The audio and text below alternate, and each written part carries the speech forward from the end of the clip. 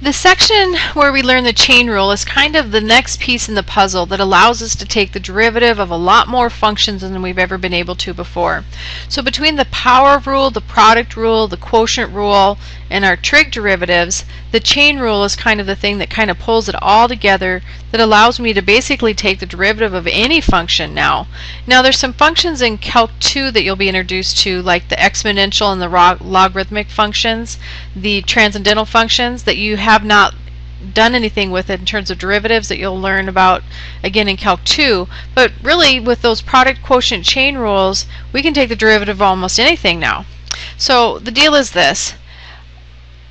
Before, if I had to take the derivative of, let's say, x plus 1 squared, I'd have to square it out, and I'd have to say, well, that's x squared plus 2x plus 1.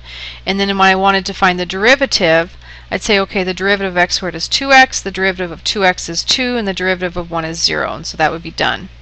And that's not bad, that's pretty easy to do. But what if I had something like y equal 3x squared plus 2x minus 1 to the 50th for whatever reason? I don't want to expand this and multiply it by itself 50 times. My powers would be horrendous. It would be a really long expression. It would be a nice polynomial expression, which is easy to work with once it's in its correct form, but to come up with my derivative would be very, very difficult. So this is a good problem to use the chain rule with. So if you notice this with the chain rule, this is actually called a composite function. A composite function means it's made up of two different functions. So I have one function here, f of x, that's equal to the argument or the base, and then I have some other function that we're working with here that's talking about two particular powers. So I could have some g of x that's equal to, let's say, u to the 50th. So if I looked at the composite of these functions, then I would actually be able to come up with this original function back. So how would that composite function work? Well, the way that we could work with this is in terms of f of g of x or g of f of x. Now only one of these will work correctly, so we need to figure out which one it is. Now f of g of x, another way I can rewrite this is f of g of x. Another way I can write g of f of x is g of f of x. Now what this means is everywhere in my function f, I plug in the function g. So everywhere in f, I plug in the entire function g, which would be u to the 50th. So f of u to the 50th then would equal 3 times u to the 50th squared plus 2 times u to the 50th minus 1. That's not what we want. That's not equal to this value. So we didn't want f of g of x here. So it depends on how you write your functions, and you should always check. Now g of f of x means everywhere in my function g, I want to plug in the function f of x. So this would be 3x squared plus 2x minus 1. Well, that's easy enough. This is the only value here that's a variable, so I plug in 3x squared plus 2x minus 1 to the 50th. So this is the one I want. Whoops, I don't need that piece up there. But this is the one I want. I want the g of f of x. And it just depends on how you define your functions. It could have been f of g of x if I would have defined these a little bit differently. But basically I can look at this and I can say, okay, let's combine these and let's go ahead and take the derivative of these values. So to get started, the derivative of 3x squared plus 2x minus 1, that's easy enough to work with. That's just 6x plus 2. The derivative of u to the 50th, that's easy enough to work with as well. That's 50u to the 49th. Okay. So you might think about that and say, well, I must plug in this f prime up here, but that's not quite the case. If I wanted the derivative with respect to x of g of f of x, and again I can use the composite notation like I have here, g of f of x. What ends up happening here is I plug in one function into the other, and I'm actually taking the derivatives. So the way this would end up looking like is the derivative with respect to u of my g function times the derivative with respect to x of my f function. So let's go ahead and take these derivatives. We already have them up above. This would be 50u to the 49th times, little dot is 49, 6x plus 2. Okay, but this doesn't look quite right either because we have u's and x's mixed together, which we can't have. I need these all in terms of one variable. So now I substitute in what I know u is. Well, u was my function up here.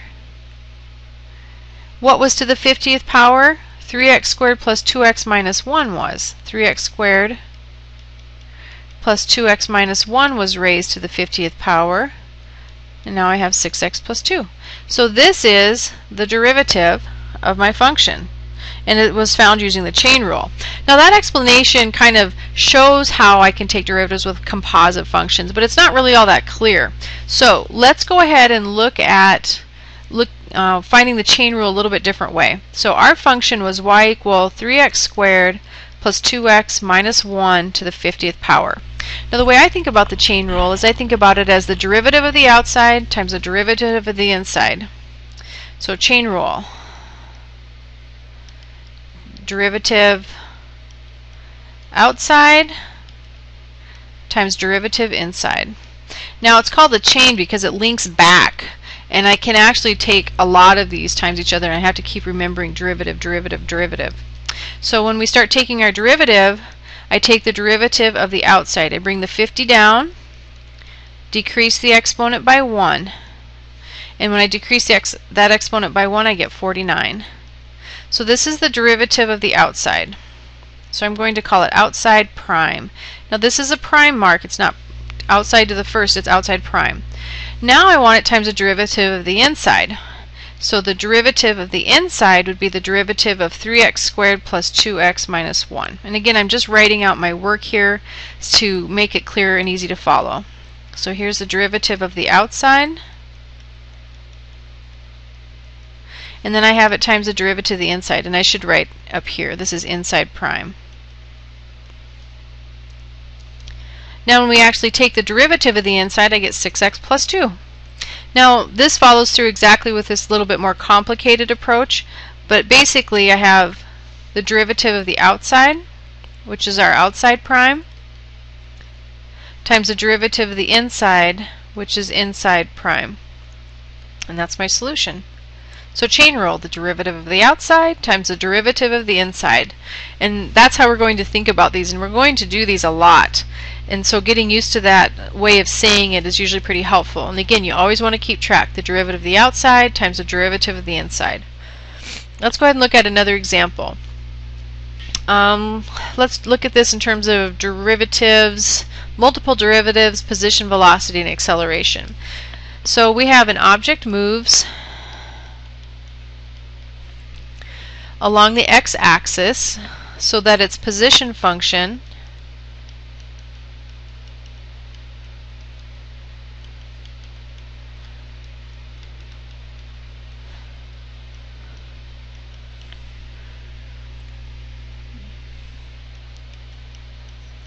at any time t greater than or equal to 0, I can't have negative time here, is given by the function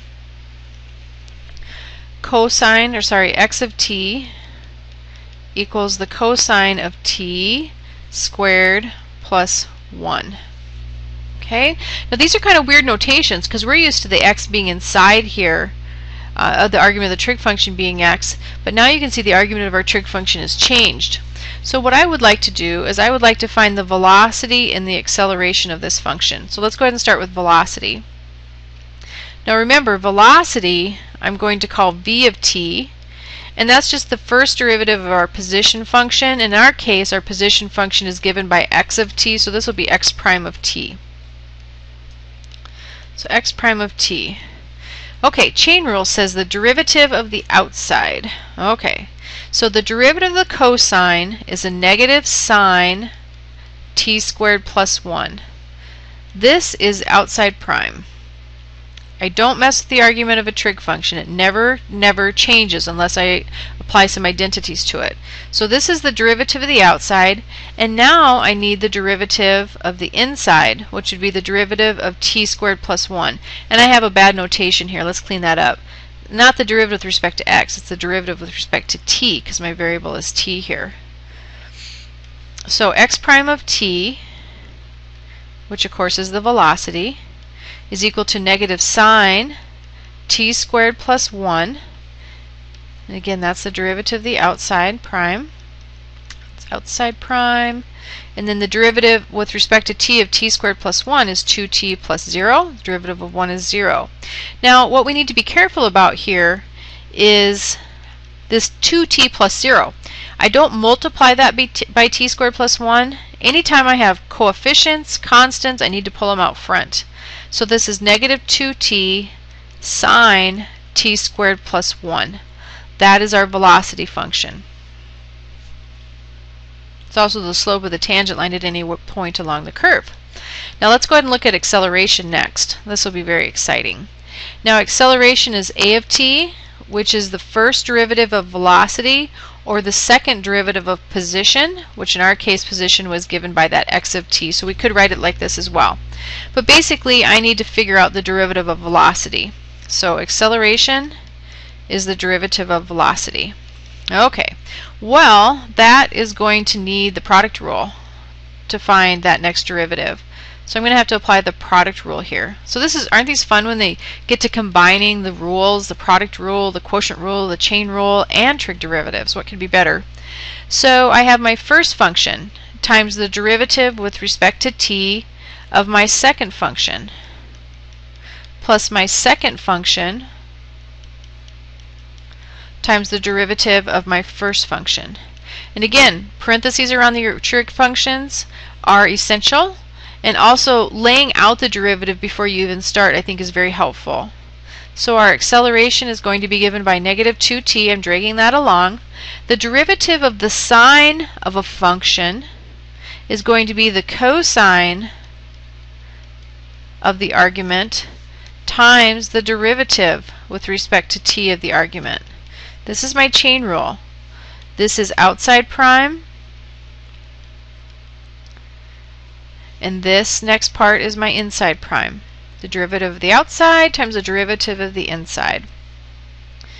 Okay, and then working from here, I have plus sine t squared plus 1. I'm not taking a derivative here, and the derivative of a negative 2t is just a negative 2. So simplifying and taking derivatives, the negative 2t I drag along. Cosine of t squared plus 1 was outside prime. Inside prime is going to be 2t. But remember, I'm going to want to pull that out front here because I don't want to confuse the argument times 2t. That's not what's happening. They're multiplied by the cosine, not the argument. And then here I can pull the negative 2 out front right now, sine of t squared plus 1. So rewriting acceleration, it says 2 times 2 is 4t squared, and negative 4t squared cosine t squared plus 1 minus 2 sine t squared plus 1. That's my acceleration. Now, of course, if we were to go further from here and take the third derivative for my jerk function, what would happen is I'd have a product rule here, including a chain rule, and then also a chain rule over here, but no product rule. So these get pretty involved very, very quickly, but they're still very workable. So this actually brings up a whole other set of rules when we're talking about derivatives of trig functions. So remember in the last section you memorized some trig derivatives, but those were only useful when my arguments were x or theta or just a single variable. What we need to do now is we need to look at trig derivatives in terms of the chain rule. So first of all, let u equal a function of x. So another way we could say this is let u equal f of x. Now when we take our trig derivatives, and again these need to be memorized, the derivative with respect to x of sine of u, meaning this u could be any function of x, is equal to the cosine of u times u prime. Now another way you'll see this written sometimes is du over dx. So sometimes you'll see this written as cosine of u times du dx. So sometimes you'll see it written like that. I prefer the u prime notation just because it's a little bit shorter to write. So the derivative with respect to x of the tangent of u is secant squared of u prime. Now that's not u to the first, it's u prime. The derivative with respect to x of secant of u, and remember u is some function of x, is equal to, now watch this one, secant of u cotangent of u, u prime. Notice I have to have my argument with both the trig functions, and then I only have the derivative at the end. I don't have u prime after each one of these. I only have the general derivative of the original argument. So be careful with that. It's a common mistake that students make. So I also have the derivative of the cosine, the derivative of the cotangent, and the derivative of the cosecant of u. Now remember, when I take derivative with respect to a trig function that begins with the letter c, it's negative, negative, negative. So the derivative of the cosine of u would be negative sine of u, u prime. The derivative of the cotangent of u is negative cosecant squared of u, u prime. And the derivative of the cosine of u is negative cosecant, or sorry, derivative of cosecant u is negative cosecant u, cotangent u, u prime. So arguments have to be here. Sometimes students write this as cosecant, cotangent, u prime or something like that. Can't do that because then I can't evaluate those trig functions. So that's no good. So these simply need to be memorized. So let's go ahead and practice a few more of them. For my next derivative, let's go ahead and look at using the chain rule more than once. So let's look at y equals tangent, let's say, of 4 minus the sine of 3x. Okay, so let's keep track of our derivatives and our chain rules here, because this is going to have more than one chain to it. So the derivative would be the derivative of tangent of u. Basically, I'd be letting u equal 4 minus sine of 3x. The derivative of the tangent of u is going to be secant squared of u. And this is the derivative of the outside. Now we need it times the derivative of the inside. So I need the derivative with respect to x of 4 minus the sine of 3x. And this is the inside prime. But we're going to get into trouble here pretty soon because I'm going to find out I have another outside inside. So here's my outside prime. Now the derivative of 4 is 0. I'm going to write it in here even though we don't need it. And then I need the derivative of the negative sine of 3x. But this is another outside-inside bit. So the derivative of the negative sine of 3x would be a negative cosine of 3x. And now I have the derivative of another. This is turned from the outside to the inside. Now I need the derivative with respect to x of the argument of my function 3x. So I chain it back. So this is the derivative of the outside. All of this is the derivative of the inside. But within this derivative of the outside, I have another outside inside. And it starts to get a little complicated. But the thing to remember is you have to keep taking derivatives until you have all the arguments accounted for. So let's go ahead and write out what the derivative is going to look like. I have secant squared 4 minus sine of 3x. And over here, I have negative cosine 3x. And remember, none of these mess with the argument of the trig function, and the derivative of 3x is 3. So I can't mess with this argument at all. Now everything here I need to pull out front because they're coefficients. I don't want to mess with this argument. So I get y prime equals negative 3 cosine of 3x secant squared of 4 minus sine of 3x. And that's my derivative. Okay? Always pull these coefficients out front, because if you don't pull the coefficients out front, sometimes you make the mistake of getting them involved with the arguments of your trig functions, and you just don't want to do that. Let's go ahead and look at some examples where we can rewrite to find derivatives. So for instance, I might have the function y equal, let's do something pretty easy. Let's do something like 1 over 2x plus 1.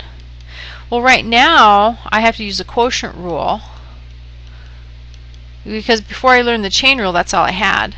So y prime would equal the bottom times the derivative of the top minus the top times the derivative of the bottom all over the bottom squared.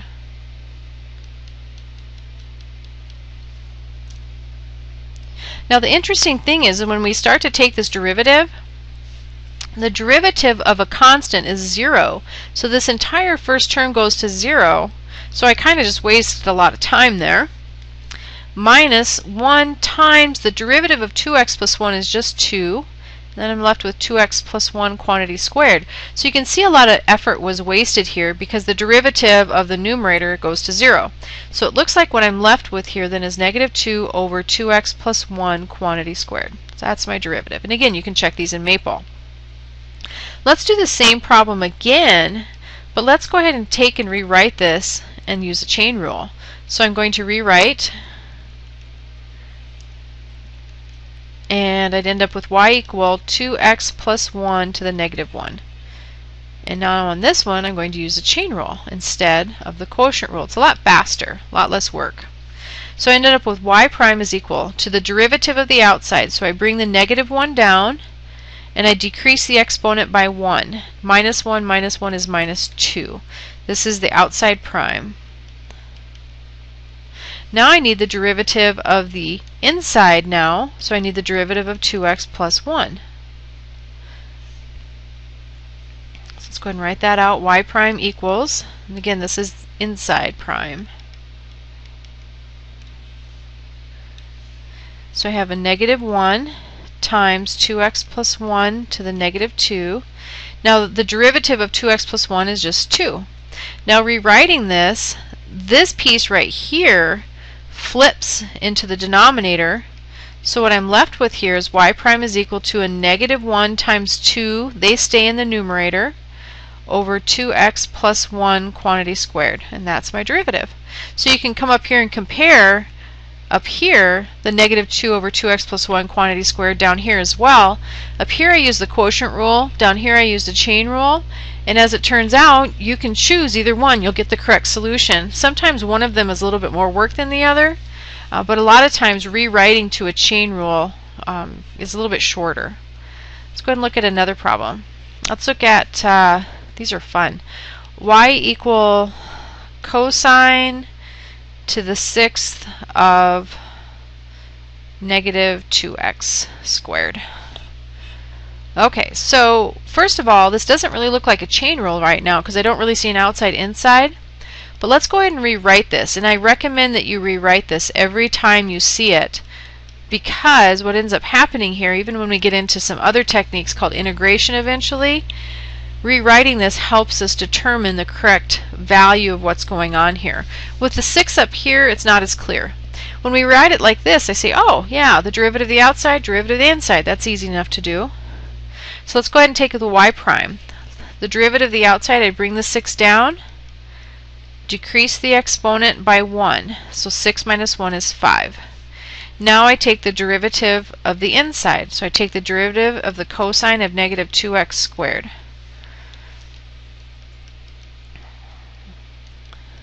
So I'm just dragging this along. Now the derivative of the cosine of 2x squared is going to be a negative, because the derivative of the cosine is a negative sine of u, or the argument, times the derivative of the argument. So I end up with y prime equals 6 cosine negative 2x squared to the 5th. Again, I need to group all of these together eventually too, but right now I'm just wanting to find that derivative.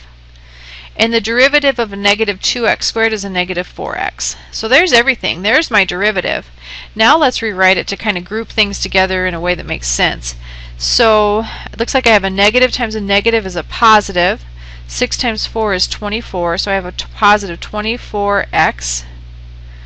Okay, now I have a cosine to the 5th negative 2x squared sine negative 2x squared. That's my solution. Now order doesn't matter when you multiply, so it doesn't matter if you write the sine first and the cosine next. We usually just write things in descending powers, so we usually write the highest powers first and kind of work down from there. Again, slope of the tangent line at any point along the graph, that's what we're actually looking at there. Now we took a rational expression and we rewrote it as a chain rule, but we can also take something that's a quotient rule and rewrite it as a chain rule as well. So let's go ahead and take a function, let's say like x squared plus 2x plus 1 all over 3x to the 4th minus 5. Now I'd have to use the quotient rule on this, and if you want to, go ahead and go through and verify the quotient rule, but I could also consider rewriting this in terms of a product rule. I could flip that denominator up top and give it a power of -1, and now I can use the product rule. And again, you can still use the quotient rule on it and they'll simplify to give you the same solution, but sometimes a product rule is easier, so it's totally up to you. So product rule says the first times the derivative of the second plus the second times the derivative of the first.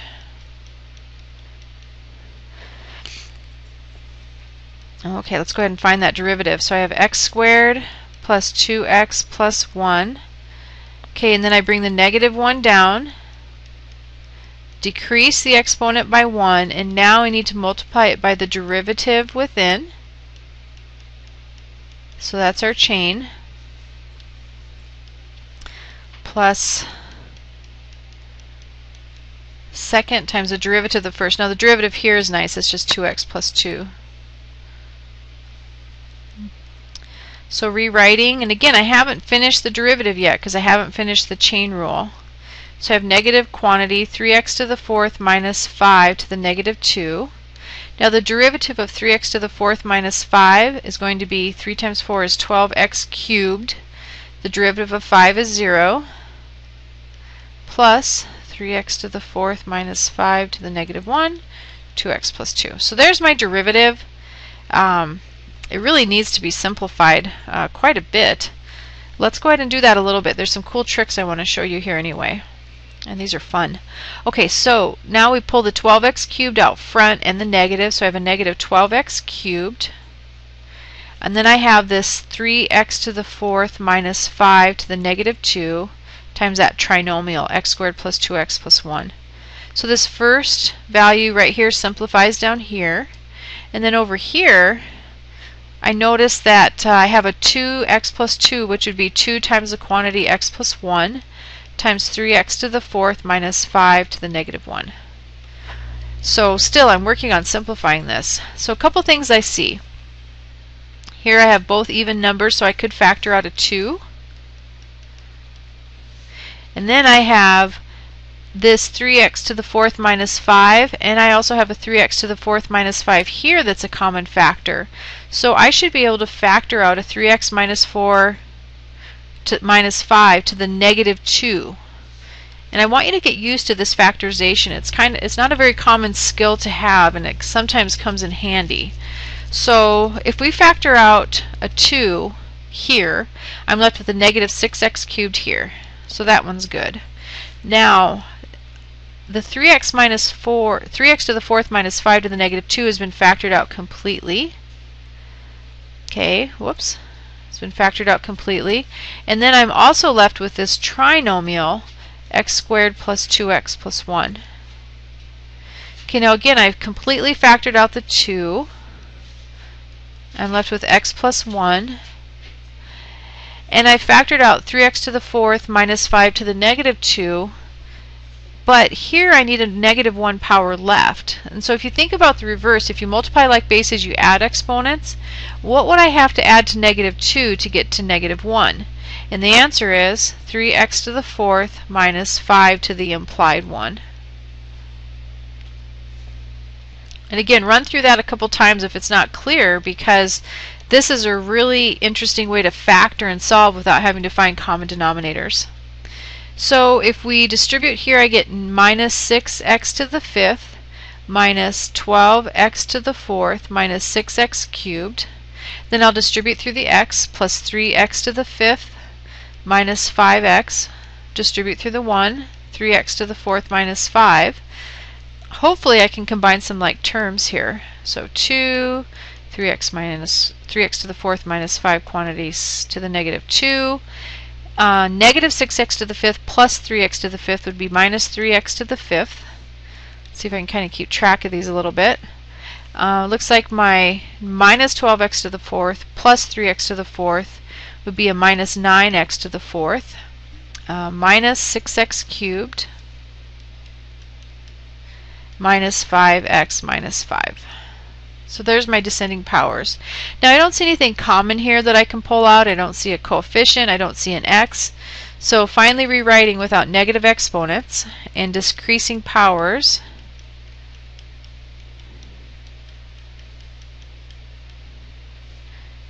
And then this value right here I flip. So this would be 3x to the fourth minus 5 quantity squared. So there's my derivative. So again, the derivative gives you the slope of the tangent line at any point along the curve. This is no different. And you might look at this and say, wait a minute, the derivative was clear back here. I mean, holy cow, the derivative was right here. That was actually where the derivative occurred. All the rest of this was algebra and simplification, and they're algebra skills that you should have in place so you can manipulate these equations, because eventually what we're going to do is we're going to look at this and we're going to want to say, where does this equal 0? Well, it's easy to see where something equals 0 when it's in factored form. Not this one so much because we have a fifth power. And then also looking at the denominator. And notice with the denominator there's no reason to expand it. So we've looked at some pretty good questions here. Some of them are pretty complicated, but I do want to give you a couple heads up on a few others. Dang, these are fun. Okay, let's go ahead and look at the derivative with respect to x of 3x minus 5 over 5x plus 2. And let's go ahead and make this to the fourth power. Now this one we have two choices, and I'm not going to work this one out for you, but I'm going to give you a couple of options here. Option 1. I could take the derivative with respect to x and use the chain rule. And the way the chain rule would work here then is I'd bring the 4 down, decrease the exponent by 1, and then I would multiply it by the derivative within. And the derivative within then would be a quotient rule. Or, we know now, we can pop that up and rewrite it as a product rule as well. But I'm going to put quotient here. But again, you could rewrite it as a product. Another option would be to take the fourth root, or the fourth power, and distribute it to the numerator and denominator. Now I can't distribute it through the binomials, but I can distribute it as such. And then from here I could use the quotient rule. And of course this quotient rule will involve a chain rule. Another option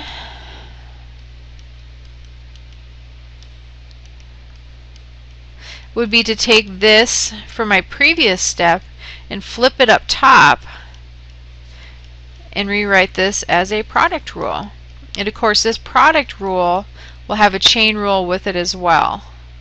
So there's quite a few different options here, and again with this quotient rule I could also rewrite this as a product with a chain. So I have a lot of options here for rewriting, but it doesn't matter what option you choose, you'll get the same exact solution as long as you simplify completely and correctly. So again, in Maple, if you do your product, quotient, chain rules in a little bit different order, a different fashion, it shouldn't matter. You should be able to simplify it to get to the same value. And remember, if you take your answer minus Maple's answer and you get 0, that means they're equivalent solutions for derivatives.